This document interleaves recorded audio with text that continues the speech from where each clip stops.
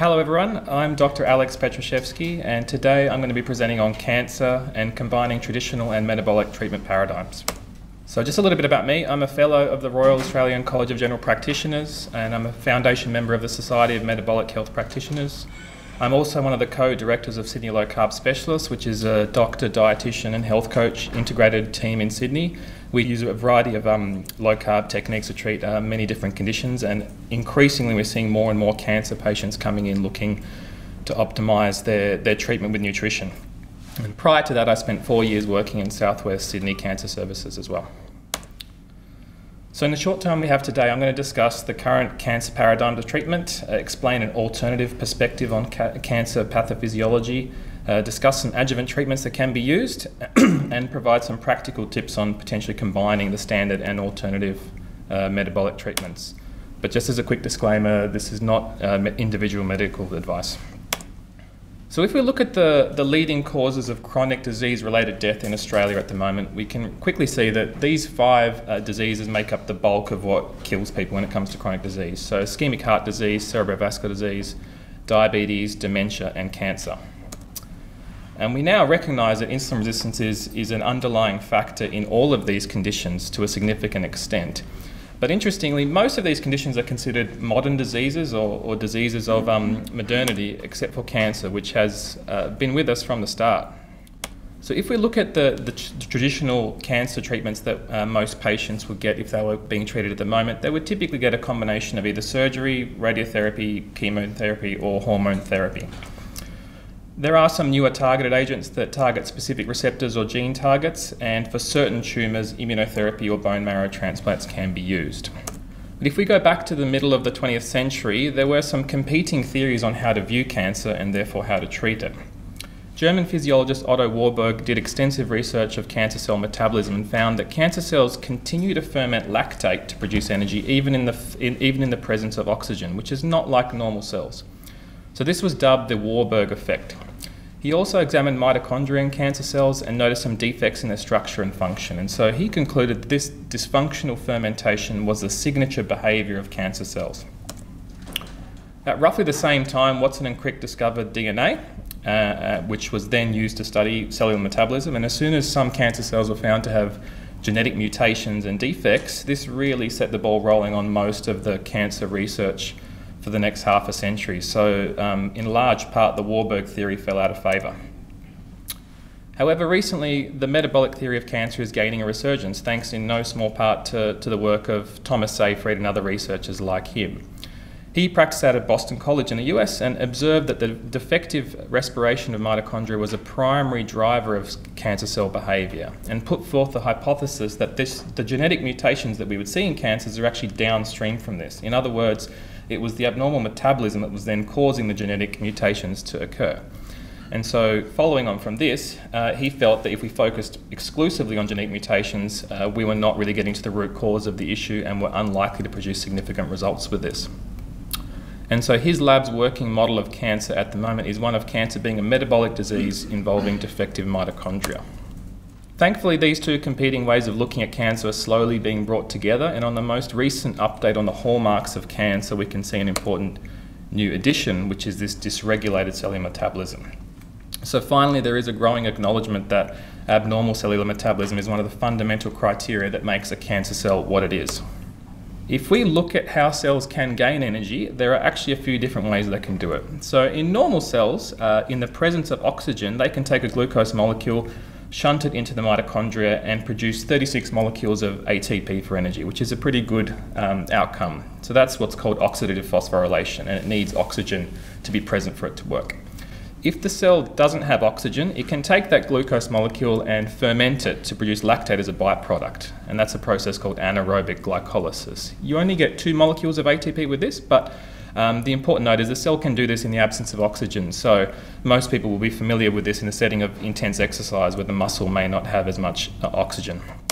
Tumour cells or highly proliferative tissues like embryonic tissue, however, get a lot of their energy through a different means. So they will take this glucose molecule and most of it will not go into the mitochondria, and instead it is fermented as well to produce lactate, and this is what's called aerobic glycolysis or the Warburg effect.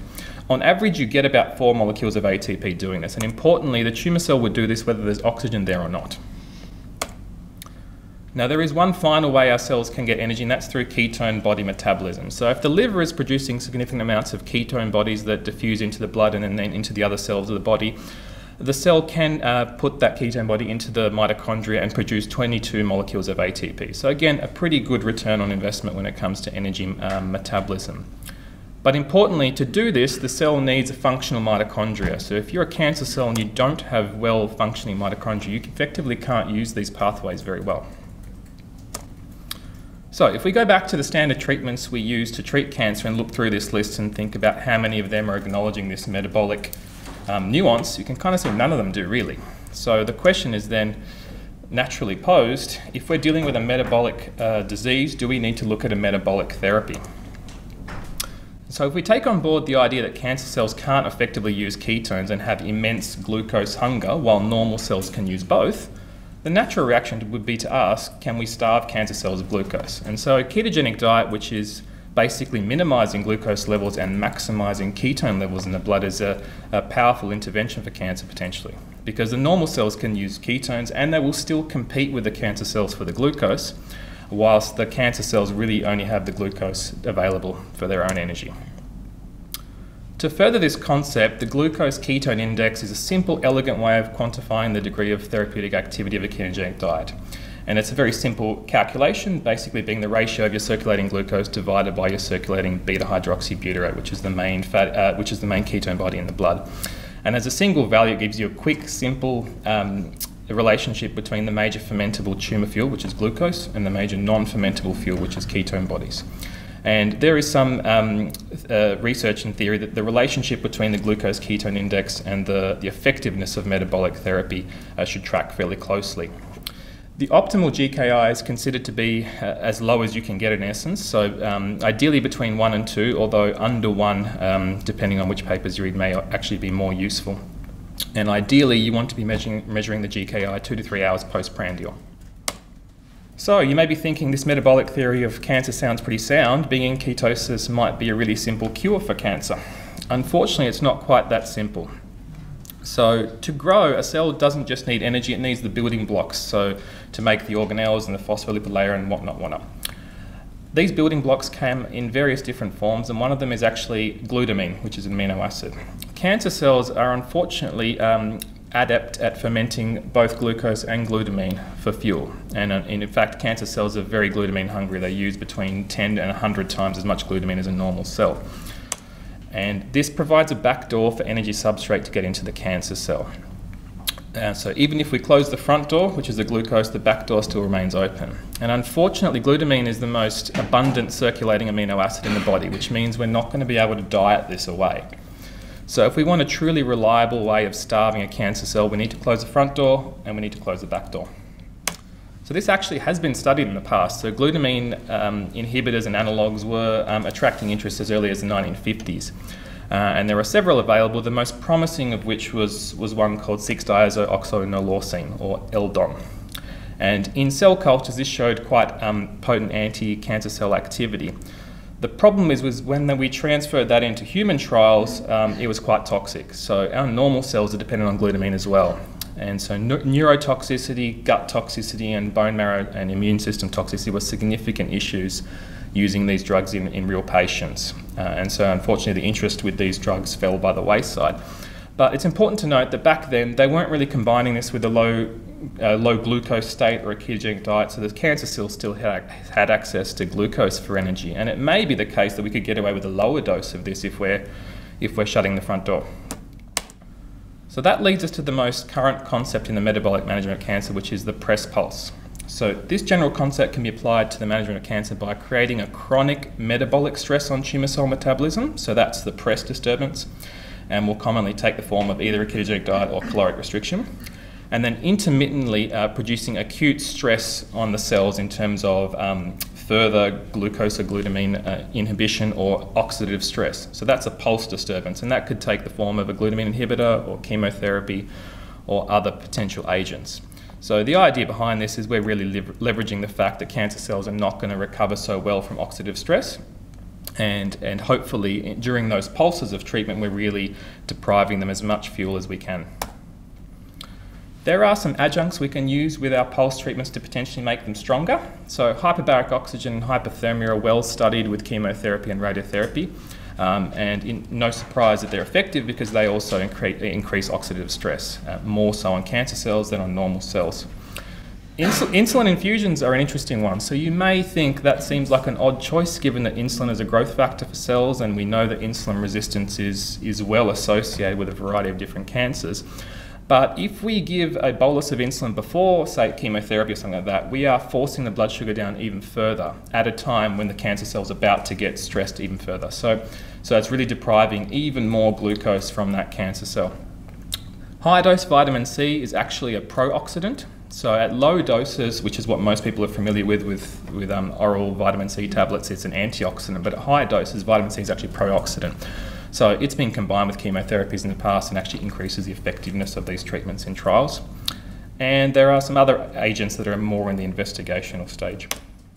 Now, it's not just about food and drugs. We need to account for all of the other factors that have a profound effect on hormonal balance and hormesis. So that includes stress, sleep, circadian rhythm. Heat and cold are useful hormetics as well, so they sort of help the body either heal or produce a more pro-oxidant state at the right time. We need to make sure that environmental toxins are absent because these are well known to affect hormonal balance and actually can damage mitochondria in themselves. And then also the social and emotional environment that a patient's in is always an important piece of the puzzle when it comes to improving their health. So unfortunately, there isn't much evidence when it comes to combining all of these strategies that I've discussed into one sort of protocol. And to date, there haven't been any large-scale randomised controlled trials incorporating them all together. In fact, due to the reluctance to pursue this space amongst most oncologists, good data has been difficult to accumulate in the past. And it's often been limited to smaller centres, typically in other countries where they're more loose with their requirements. However, there are case reports accumulating, which is the best you can do when you can't get good funding for a randomised trial. So I'm just going to present one now. So this is a case report of a 29-year-old woman who presented with a stage 4 triple-negative breast cancer. At diagnosis, she unfortunately had a very large primary mass in her left breast and multiple lymph nodes and liver metastases as well. So she was considered incurable at her diagnosis. She actually sought out a centre in Turkey that has an interest in metabolically supported cancer treatment, and she underwent their protocol, which involved a modified chemo regimen, which you can see there, with a 12-hour fast prior to each dose, and she also got 5 to 10 units of insulin prior to her chemo, with the aim of getting her blood sugar between 2.8 and 3.3. She was commenced on a ketogenic diet immediately, and on treatment day she also received hypothermia up to 45 degrees and hyperbaric oxygen. So this protocol lasted 4 months, and at the 6-month mark they did some repeat imaging, and you can see the response. So on the left, the PET scan shows the widespread disease in her left breast and axillary nodes and in the liver, and on the right she's got a complete response. So the only trace you can see there is in her kidneys, which is completely normal. So a reasonable criticism at this stage from an oncologist might be, well, that's fine, the scan doesn't show up any cancer, but there may still be some microscopic disease, and this lady's going to have a recurrence later because of that. So the team went to the surgical team and said, look, can you operate now? Because she was considered surgically inoperable initially. And they actually agreed to do a mastectomy and axillary lymph node clearance on her. And quite astoundingly, she's got a complete pathological response on histology. So the picture on the left there shows you where the tumour was in her breast, so just scar tissue, no active disease. And on the right there is one of her lymph nodes, which again similarly shows no active disease. There have been some small human trials demonstrating the feasibility and safety of a ketogenic diet in cancer patients without any significant side effects and potentially improved outcomes. And there are some more trials coming, but the interest in this space remains relatively small compared to the amount of research being done with conventional therapeutics like cancer and radiotherapy. So where does that leave the average clinician and the average cancer patient in 2022? Well, at the moment we can say that there is solid mechanistic data to back up metabolic therapy for cancer. However, there is limited randomised controlled trial data, and the most compelling data to date has been largely case reports, which are hard to completely extrapolate out to most patients. But we can tell people that we can do press treatment long term without any major side effects. We've got over a century of data now showing in epilepsy patients showing that a ketogenic diet is safe in the long term. And as many people know now, there are a myriad of other potential benefits that low carb diets can produce as well. The pulse treatments are going to be a little bit more toxic, and therefore they need to be used more judiciously. And unfortunately, a reliable, safe glutamine blocker isn't available at the moment, so we don't have a perfectly safe, clean, elegant solution. So in the clinic, we have to be clear with patients about the limitations of the research to date. So the consent process needs to be clear with patients that we can't promise a cure with diet alone, and as it stands, a ketogenic diet or other metabolic therapies are not considered a standalone treatment for patients. So patients often have self-selected and have already commenced the diet when they come to us, but if not, we have to be very clear on this, and we have to tell them the ketogenic diet is unlikely to be harmful, and it comes with other potential benefits. And at the moment, we'd recommend that patients still have conventional therapy as per their oncological team, so whether that's surgery or chemotherapy or radiotherapy. Especially chemotherapy, because it works as that sort of pulse treatment, so it's quite nice. The other thing to note is even if we can't achieve a cure for patients, many patients with stage 4 disease, which is typically considered incurable, may potentially live longer or have a higher quality of life on this treatment. So that's an important consideration as well, especially when we consider that a lot of the palliative treatments that patients are put on are highly toxic and may prolong life by a little bit, but at the expense of quality of life. And in the future, with better research, we may get to a point where this is actually considered a less costly way of prolonging life in stage 4 patients, because unfortunately a lot of the palliative treatments we have at the moment are quite expensive, despite the modest benefits to patients.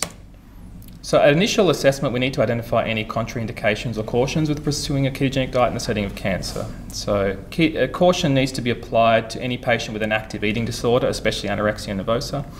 Significant cachexia or malnutrition is always a concern, and many patients are malnourished before they're even diagnosed.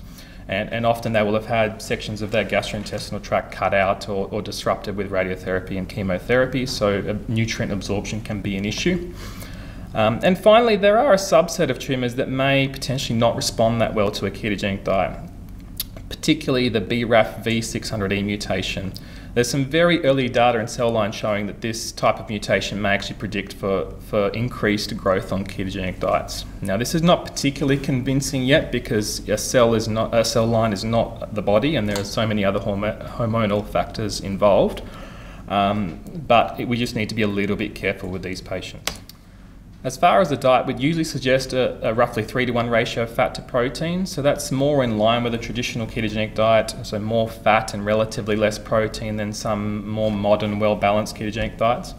And we typically keep the carbs as low as possible ideally, so under 20 grams a day. We're usually aiming for a GKI of between 1 and 2, although if we can get it under 1, that's great. And we need to apply some caution with overeating protein. So we know that if patients overdo the protein, they're going to stimulate some insulin, and also excess protein may be a growth driver for the body, which is going to affect the cancer cells as well. Finally, we need to be a little bit careful with excess dairy in the estrogen-sensitive cancers, so breast and endometrial particularly. Now, for the GKI to be optimal, it really relies on the ketone levels being as high as you can get them. Otherwise, you're not going to get a good reading. So if blood ketones aren't high, then we need to do some troubleshooting typically. The first point of call is always to check the macros to make sure that there aren't too many carbs or too much protein creeping in, and this is where our dietitians are really helpful to help patients with tracking their macros and using apps and whatnot to help identify where things might be going wrong. MCT oil and exogenous ketones can be used to bump up the ketone levels, and they can be used for lean people who can't afford to lose too much weight to begin with. And finally, fasts are a really great way of forcing a deeper state of ketosis, although obviously that can't be done indefinitely. So they are a really powerful addition to a ketogenic diet, and they really help reduce growth signals and increase apoptosis. They're very effective at optimizing the GKI because they are simultaneously, when you're fasting, you're increasing your ketones and driving your sugar down even further. And there's good evidence that fasting can actually improve the tumoricidal effects of different treatments, particularly chemotherapy, and can also reduce treatment side effects, and that includes chemo and radiation. And in terms of putting all the adjuncts into practice in the clinic with what we have available, we often tell patients to do a therapeutic fast before their chemotherapy. If patients have access to hyperbaric oxygen, that's something they can pursue, although availability is going to be an issue in many places. If they've got access to sauna for the heat, they can also pursue that.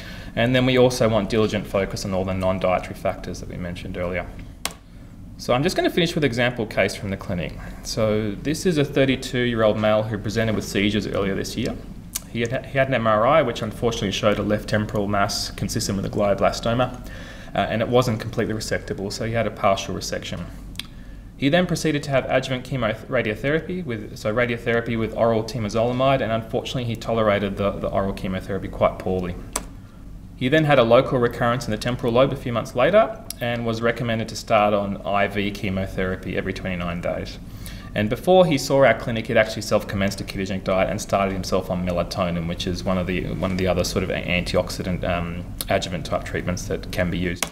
So when we reviewed him in the clinic, he wasn't measuring his blood ketones, only his urine ketones. He was over-consuming carbohydrates, and unfortunately, he was not someone who was enjoying high-fat foods. He was used to a more low-meat, low-fat diet, so it was quite hard going for him. And he was eating too frequently and not fasting.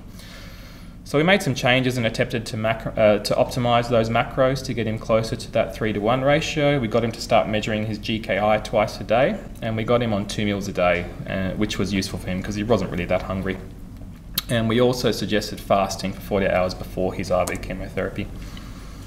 So after a few more cycles, he said he was tolerating his IV chemotherapy much better, so the nausea was much less pronounced, and he was due to have an MRI in 2 months to track his progress. And the plan at that stage is to continue the therapeutic ketogenic diet indefinitely, and after his treatment is done is hopefully to add in some therapeutic fasts periodically as well.